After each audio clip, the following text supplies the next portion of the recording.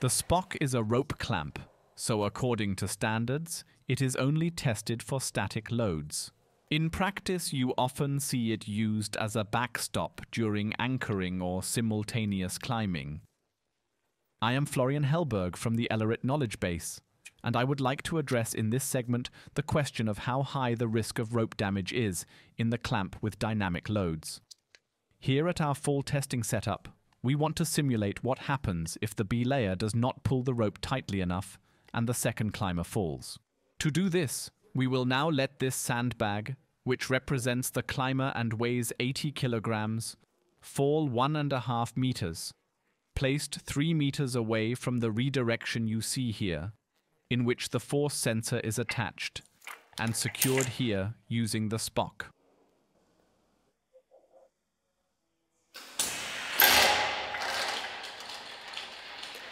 You can see that when the falling mass falls further away from the anchor point, the available rope can soften the fall, and there is no rope damage in the clamp. Okay, with our next experiment, we are now moving closer to the redirection point. The falling mass is at the height of the redirection, and here is a 0.5 meter of slack rope, and we'll see what happens when the falling mass falls into the Spock.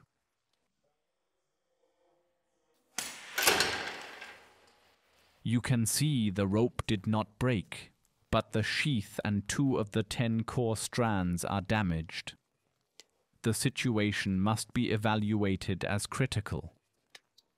For the evaluation of securing with the Spock, we have a third scenario.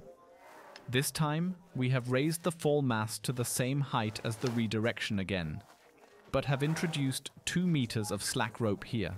Let's see what happens.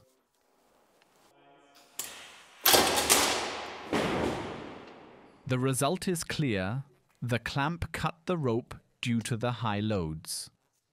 So in conclusion, I believe we have clearly seen that securing with rope clamps poses dangers. An important point is the amount of rope in play. So if the climber is further away from the stance or the anchor point, the rope can still absorb some of the dynamic fall, and it is less critical.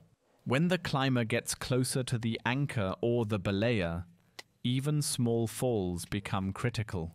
Whether this leads to damage or even cutting of the rope depends on factors such as rope properties, fall height, and climber's weight. However, it can be clearly stated in conclusion, caution near the anchor point. And rope clamps are tested for static loads and should always be used with caution for belaying.